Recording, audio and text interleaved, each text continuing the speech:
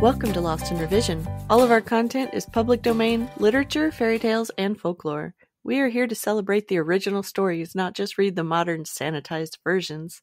We post short segments of stories daily and monthly full episodes where we read and discuss popular classics. Come and find us on Patreon to listen to the full chapters early and without interruption. Our goal is to at least break even to cover our expenses, so any support that you can offer to help us reach that goal helps keep this podcast going and you entertained. All of our music is by Nathan Hubble and is used with his permission. Thanks, and enjoy the show. Chapter 13. The Breakup of the Big Onion Camp. Part 3. As for Paul, he traveled a great distance and saw not a sign of any game. He had almost begun to despair when a great flock of fool hens or spruce partridges settled down around him. They settled on the boughs of the trees so thickly that they were crowded together on their perches as tightly as they could get, and there were so many of them that he hardly knew how to go about getting them. He was too close to use his shotgun without tearing them all to pieces, and his rifle would kill only a few with each shot. Finally, he settled the matter in a very clever way. He took his rifle bullets and punched holes in them, and then tied a long piece of fishing line to each bullet through the holes he had made. The first shot he fired, he aimed along a limb where 500 or 600 partridges were sitting all in a row, and pulled the trigger. The bullet, which he had fixed up so nicely, just followed along that limb entirely through every one of those birds, carrying the fishing line with it, so that all Paul had to do was tie the ends of the line together and sling the necklace of partridges over his shoulder. He kept on stringing partridges that way until finally they became scared, and what few were left flew away.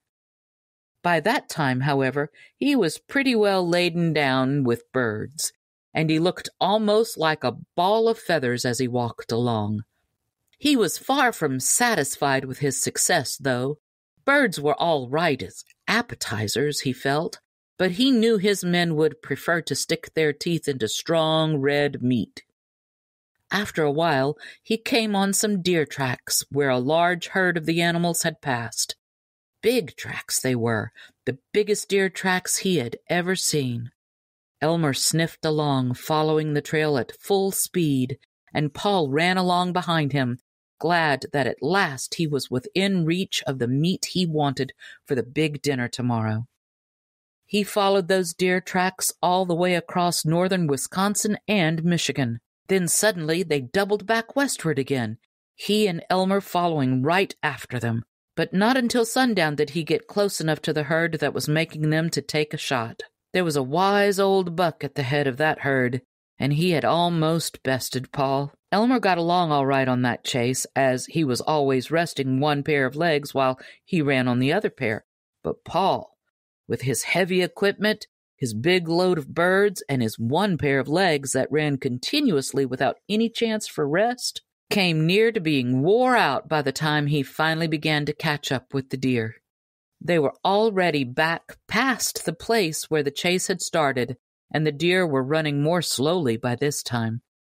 But Paul was also running more slowly, and so he sent Elmer on ahead to turn the herd while he sat down to wait until his dog drove the animals back past him. And pretty soon here they came, the whole herd of them, one after the other, and in such formation that he was able to bring down every one of them. They were all extraordinarily big deer, weighing close to 1,000 pounds apiece, it is said, and Paul felt rather proud of his success. When he saw their exceptional size and counted how very many of them there were, he knew that the big dinner on the morrow would not lack for meat. Cramming a part of the animals into the big pockets of his hunting coat and slinging the rest over his shoulders, he set out for camp, glad to be carrying in such a good bag from the day's hunting.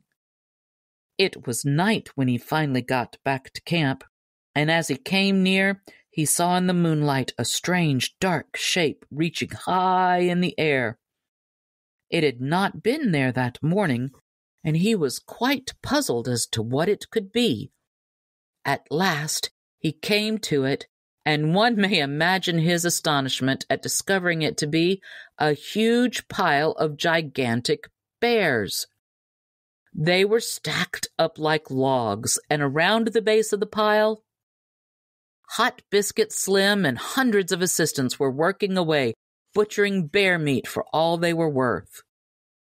"Good for Shot Gunderson," roared Paul, greatly pleased when he was told that the hunter was responsible for bringing in the big, furry creatures.